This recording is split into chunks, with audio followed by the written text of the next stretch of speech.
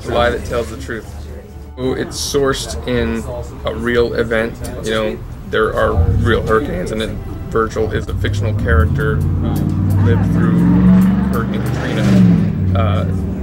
In creating a fiction around or based in that wound, it allows for a storyteller to do something which, you know, what I learned in school is the lie that tells the truth. The story is fictional, but the themes and the ideas are true, and that's why people tell stories, so that they can get the truth, they can communicate the truth out there, and what their perspective is on events or certain terrible things that people do.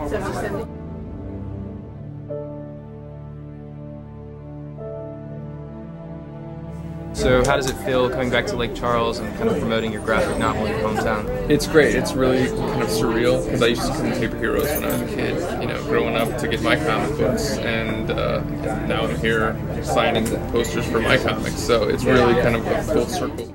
I took my love of graphic novels and satirical, you know, social commentary that they gave me as a young reader and sort of formed my views of the world, and I'm putting that back into my comic book.